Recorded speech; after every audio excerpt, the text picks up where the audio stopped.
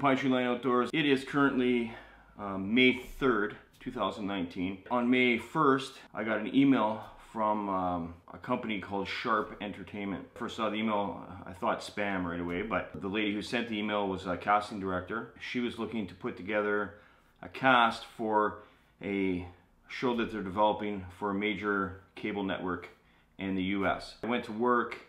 My buddy Rob, who does all behind the scenes stuff, a lot of social media stuff, website stuff, and all that, I got him to check out whether, you know, Sharp Entertainment was something legitimate or what have you. Anyways, it was legitimate. Looking at some of the shows they created, which Man vs. Food, 90 Day Fiance, Extreme, Cheapskate, a lot of good reality shows. So my interest was definitely piqued. Emailed her back, told her to give me a call the next day, and she called me yesterday to talk with her. So she went on to explain the show and the concept of the show that they are creating for the History Channel. The original interest in me was the MRE videos and the reviews and what have you, and also the fact that Jamie does proper cooking. Basically, she said she wanted both of us, which was really, really cool. Originally for the show, they planned to get an expert MRE guy, but then I guess they changed their thinking, she said, and they decided to go along with a different idea, getting some kind of everyday guys and guys that are passionate about cooking and passionate about MREs. Basically, she said she wanted to have a conference call with Jamie to include him before we went any further. She sent me kind of I think it's called a treatment for the show, and that's basically what this is. She emailed that to me, so we had an idea what the concept of the show was, or is. And currently, we set up a conference call, which is going to take place in about 45 minutes, talk further and include Jamie on everything.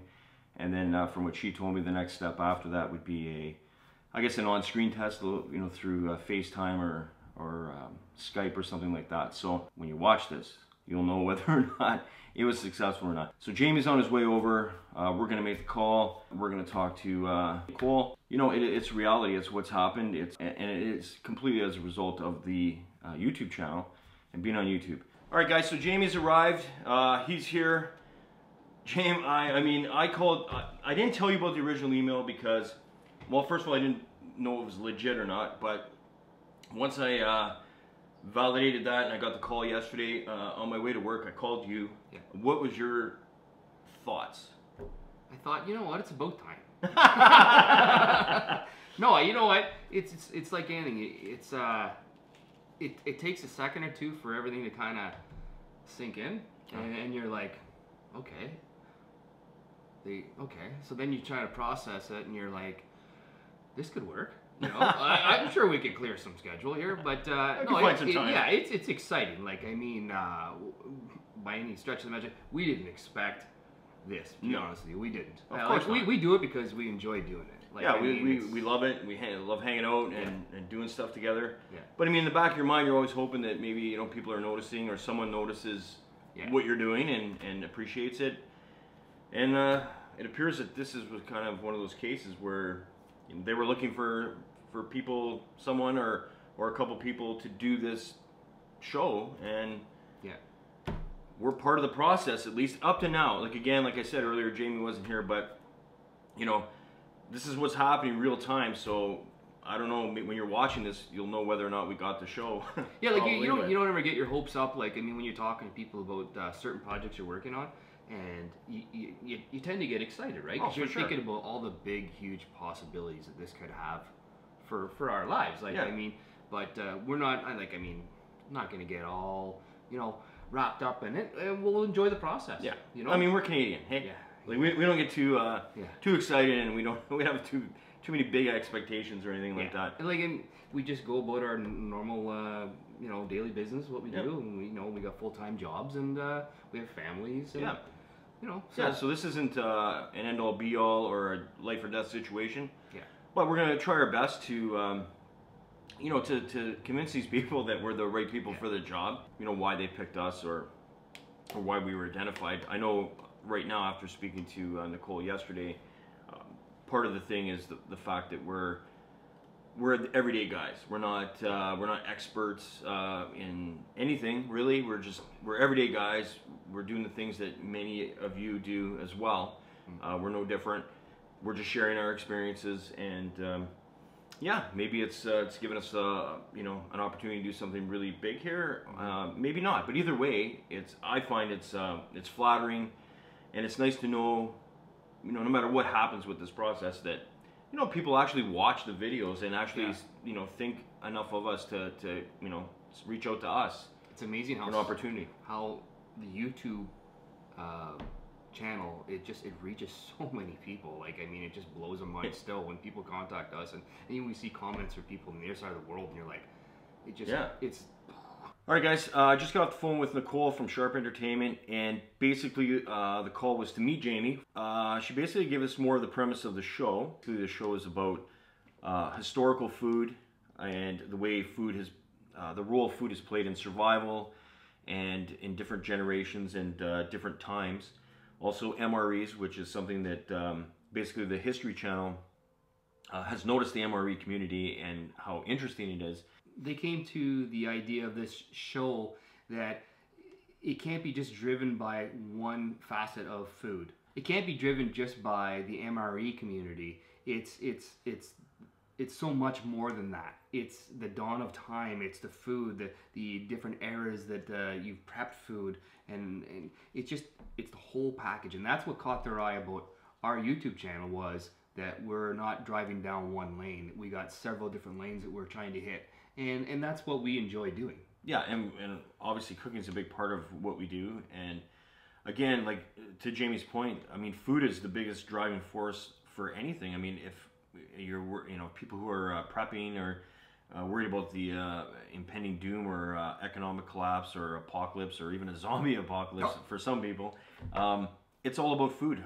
What are we going to eat? I mean, ultimately survival has to do with food, and so it's a big deal. She did mention that they are considering a few different people. Yeah. The list isn't long from what she said. It is a short list. Short list. She didn't want to have to, her job is to find the right people, like right away almost, and go with that. So we feel really good about that, right? Yeah.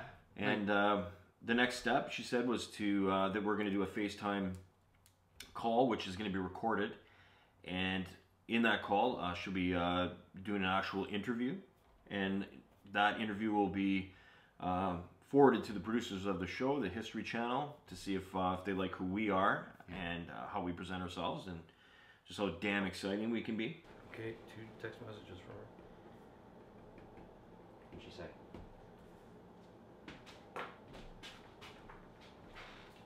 What'd she say? She's gonna call us. Is she? Like when? Yeah. We're ready to go. Freaking out now. I'm getting rid of my coffee for one, so I don't even have to drink it. You should do the same.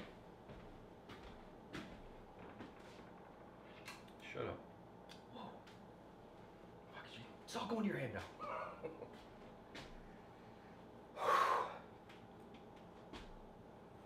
Okay, so it's going to come up as her number, or her email. She was just let me know which number to face in. Okay, you got this. Just be cool. Yep. Alright. She said K. So we're on. Is it okay to stand like this? Anyways, guys, here we are. We're ready to go. Nicole from Sharp Entertainment has just texted us. Let us know that she's ready to make the FaceTime call to us. So we'll get the iPad set up here. And yeah, we're nervous. We're excited. We're all that stuff. Can't wait. It's a great opportunity, no matter what. It's a fantastic experience, and let's hope for the best. Wish us luck. We're going to need it. Yeah. Are you ready to go? Yeah, my mind is just like... Funny thing is, Jamie, I put some lozenges here in case... and I said, should we be eating these? And I just popped one in my mouth. And you started crunching it in my ear here. I haven't really punched it. Actually, I feel like I got fresh breath now. Oh, well, who cares? Hey, you know what's funny? Ooh. Is she calling you on your phone? Yeah. You have to tell her. Hey, Nicole. You...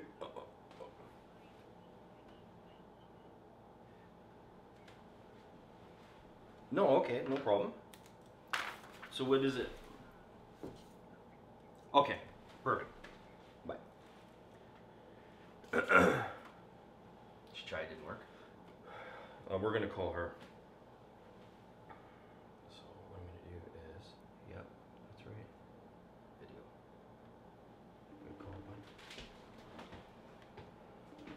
Hello.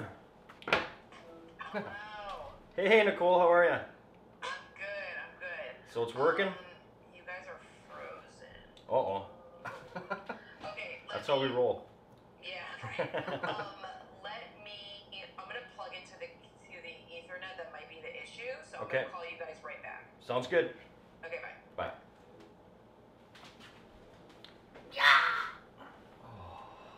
Why is there somebody behind her? She's in her office. Who's that? They can't hear us. She's got the earphones on.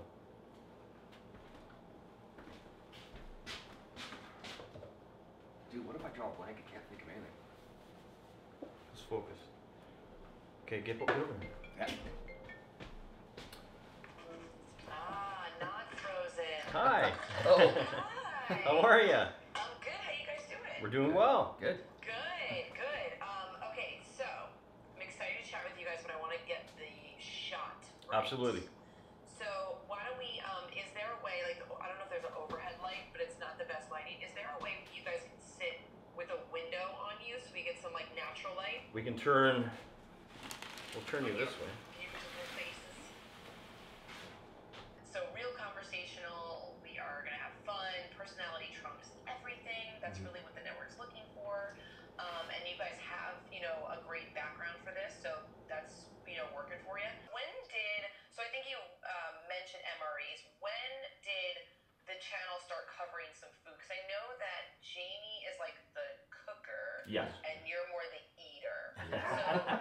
So You're absolutely right. 1 week ago, yesterday, we had our video conference sort of screen test with Sharp Entertainment. We didn't really do a follow-up to it, so I'm going to talk a little bit about it today.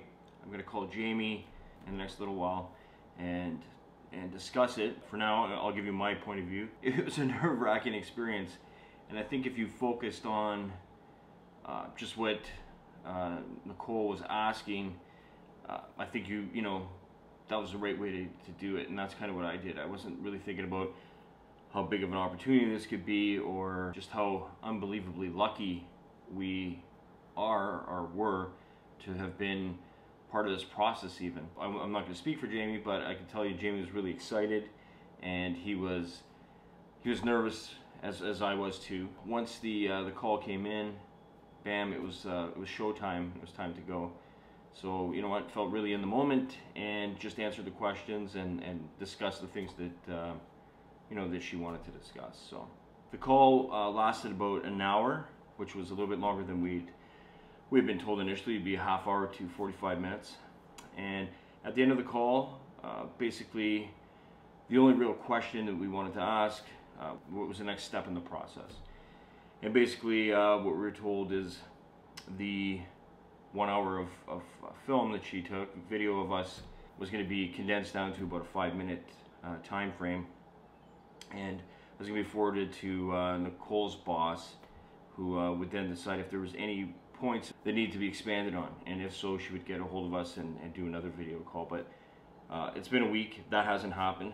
One of the crazy things that happened at the end of the call also that I'll touch on is the fact that Nicole mentioned was the fact that, judging from our interview, our screen test, she felt that we filled a lot of buckets for a lot of different potential show ideas, and the fact that they get shows and develop shows all the time, that if this didn't work out, there was always the potential that we would be a part of another show or a different show, moving forward. I left everything out there. I did my absolute best. If it doesn't work out, I'm sure I could do better with as time goes on, with more practice, and as anything else, you develop and you get better over time. But for this particular, the amount of kind of like self-pressure and thinking how big this opportunity is for a couple of small YouTubers from Sudbury, Ontario, Canada, with just over 2,000 subscribers on YouTube, and to be discovered that way, hey, that's pretty awesome. So yeah, I was jacked after, felt very confident, still feel very confident. All right, so let's give Jamie a call. Let's see what he has to say. Hello. What's up, bro? What's up, Doug Jadway, brother from another? Listen, man, you're live on the air with me. I'm live. Well, I'm not. How's my levels? 1, 2, Yeah, you're blasting out. Actually, you're doing better than you usually do.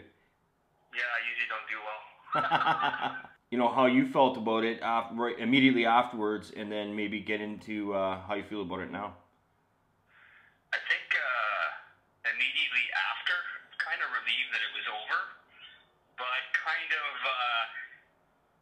did I do good enough? You know what I mean? Like it's always hard to get a read on stuff like that. If anybody's ever done like a video kind of conference interview, it's difficult because it's hard to read, and without basically asking her at the end, how did we do? You know what I mean? And that's one of the things you don't want to do. Yeah, exactly. But I thought you just knocked it out of the park. You were like professional. Doug came to play that day, and you were like bang on. You were like professional, and so it was I thought you nailed it. Thanks, buddy. The only thing I mentioned, I didn't really want to speak for you, but I did mention that we were both nervous, obviously. But I think your nervousness was a little bit more outward than I was. You know what I mean? Me being nervous is weird too, because usually I can kind of hold it together better than that. I don't know. Part of it's not knowing the person you're talking to, right? Obviously, if we knew Nicole better, it would be a lot easier, right? Because you don't know the person you're talking to, so that adds to the struggles as well. Right. So and then again, you're kind of unsure what they're going to ask you because you really don't know. No, I mean, we were given kind of point form things we should be looking at, or making sure that our knowledge is brushed up on, but we weren't ever given exactly what we were going to be talking about. That's for sure. No, and I think what makes things even a little bit more stressful is that I definitely was a little bit too prepared. If that makes sense. Yeah, no, it does. I think there's some truth to that. I think because of that, when she mentioned anything close to something that you had really looked into, you kind of jumped on it, as opposed to maybe sticking with what her question was. You know what I'm trying to say? I think you were very focused on the information because you had prepared very well for it. I mean, obviously. Yeah, so. But I over-prepared. I honestly, looking back now, I could have probably not even prepared, and I probably would have done a better job. That makes sense. Okay, so just so everybody knows, there were a couple spots that were, I think Jamie would admit that went a little sideways a little bit, but it was actually kind of funny. And Jamie, I'm referring to the TV dinner stuff. But it wasn't anything that derailed the 1 hour of footage that she was able to get. I mean, Jamie just got mixed up on some dates and some stuff, and then was kind of arguing with me during the call, in a nice way, but that he was right, and I was saying, no, you're wrong, and in the end he was wrong, right? Okay, so let me back up my claim here. Go ahead. I was so hung up on this video that Dee Top put out about TV dinners that it kept sticking in my mind that the video was done in 1980. Actually, I think it was 83, but regardless. Yeah. I was thinking about that, and I wasn't even thinking about the actual TV dinner. I was thinking about the band when they put out the video, and I remember watching it on MTV. So, you got totally derailed by a song by ZZ Top. Yes. Yeah. Okay. Well, you know what? You're a big man to admit it. So that's. That was funny. It was, and actually, like I said, I don't think it was anything that made or break the call or anything. We kind of had a chuckle over it. We did. Whatever. It is what it is. When this video comes out, it is known publicly whether or not we've gotten this show.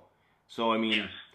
I like your confidence and all that, and I completely agree. I think it would be perfect for the show. But at this point, we may not have gotten it. We may be talking kind of we almost got this show. Yeah, and you know what? And it is what it is. At the end of the day, they came to us and contacted us. So that's what I keep thinking in the back of my mind is that obviously they saw something there that was, that they thought that we could do this. So they contacted us. We didn't, put in for this job per se, but I'll tell you one thing, we would jump at the opportunity because it would be a once in a lifetime opportunity for both you and I, Doug. Oh, absolutely. Cole was pretty adamant about the fact that we filled a lot of buckets, and there are shows that come down the line that they produce that we would be good for. So yeah, and she was well open with us that she does get, you know, opportunities come through her desk all the time. Yeah. And that was the thing she said, if not this, that she could see down the road that, you know what, and just that alone, like, I mean, that's high praise for you and I, high praise. Yeah, it's high praise, and it, you know, it just makes anything that's happened up to now, or by the time this video's out, kind of thing, more palatable. I mean, if it turns out that we don't get it, there's still an opportunity that, you know, 3 months, 6 months, a year down the line, she may have something that she thinks, oh, those guys would be absolutely perfect for. So if it hasn't happened, like I've explained, we both have full-time jobs. Life goes on. We've already shot a couple videos since. Well, actually, by the time you're watching this, we've probably shot a ton of videos. But I mean, in the last week, we've already gotten out and stuff. It's not stopping us from continuing to do what we do. Yeah, and I remember you saying to me before, like, you know what? Don't be stressed out about it right now. If they call us and say, yeah, you guys got the job, then it's time to be stressed out about it. Well, actually, 2 weeks ago tomorrow that we had our screen test. Today, about an hour ago, I got a phone call from New York City. Bam, I answered right away because I'm hoping, of course, it's Nicole, and it was. The deadline has been moved up on her, so in the editing process, she needs a couple more things from Jamie and I.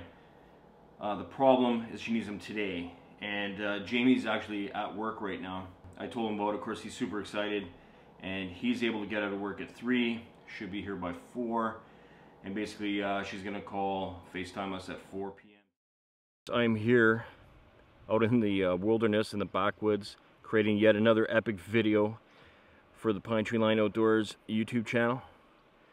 Maybe it's not epic, but you know, putting together something else. Black flies are out, mosquitoes are out, spring is here, Northern Ontario. Pretty happy about that. I just wanted to touch base with you. It is May 31st, 2019. Last Wednesday, I got a call in the morning from Nicole. There were a few extra things that she needed for her final edit of our audition. Decided we'd wear the same clothing to make it a little bit easier for Nicole to edit, or make it look a little bit better anyways. So she was pretty impressed by that when she actually talked to us. Once again, History Channel, History Unsealed is the show, as it's called right now at this point. And basically we just added on to the stuff that we had already talked about. And one of the things that she wanted Jamie to touch on, which I thought was interesting, was about his dad and his dad's influence in his cooking, in his outdoor cooking and his cooking skills. And you know, the fact that Jamie's dad had passed recently, last February. So that was kind of emotional for me, and it was, you know, pretty emotional for Jamie, of course. But I thought it was a nice touch. I thought it's an important part of why Jamie's part of this YouTube channel. You know, getting back into the outdoors and getting through, you know, a real tough time when his dad passed. His dad had, of course, as we've talked about in previous videos, dad had a huge influence on him. So that was kind of neat. The rest of the stuff was pretty much just add-ons, certain things that she needed for to finish the edit. How do you feel about it at this point? 1 month since we haven't heard anything, and as far as we know, it's gone to the History Channel. You know what? I think they might have lost our number by accident, because I think they should have called us back. You know what? Honestly, after the second time that we spoke to Nicole, I thought we would probably get a call within a week. That was my personal feeling. I thought within a week, okay, is reasonable. And then as the weeks went by, like, I mean, now it's been 4 weeks as of yesterday, but who's counting? I don't know. I'm a little concerned about our chances. I thought we would actually had a phone call by now, yes or no, kind of, right? I lose hope with every day that goes by. Let's put it that way. And you know what? Sometimes I try to just put it out of my mind and think, you know what? I gotta stop thinking about it so much, because it does. It weighs on your mind, and it's the what if game, right? Whereas how your life would change. No news is good news is the kind of take I'm taking on it. Doug always says to me, they haven't called to say no. Yeah, exactly. Until they call and say no, you don't have it. I'm not too worried about it. you know, life goes on and we're doing our thing, and I'm not worried about it. I would just like to know either way, right? Like, what's going on? Is it a yes? Is it a no? Is it a, well, we're still looking? I'm not very optimistic about our chances going forward. I've had to listen to Jamie talk about this, and every day, you know. It's funny because today I wasn't even going to talk about this. The one day we get together, he doesn't talk about it. I was gonna like freeze you right out. And I'm gonna wait another week or so, and then I'm gonna reach out to Nicole. We haven't reached out to her at all, basically because, you know, we want to be very professional about this. I think she's pretty clear, or I think she knows that we really want this. I think I would job. If it was me, if I would have had her number, I would have contacted her after the first week. Yeah, and that wouldn't have done no good because I'm sure no decision would be made then. I still don't think there's a decision that's been made now. But regardless, to satisfy Jamie and my curiosity, my plan is to give her a call, send her a text, something, an email, and just find out whatever I can find out, and we'll kind of go from there. When you're watching this, there is a conclusion. We would know by the time. But we don't know right now while we're doing it what's going on. Yeah. But when you're watching this on our YouTube channel, there is a conclusion. We've either gotten the show or we've not gotten it. That's where we're at. We're either still hiking through bushes, making fires in the backwoods, or we're in Hollywood. Hollywood.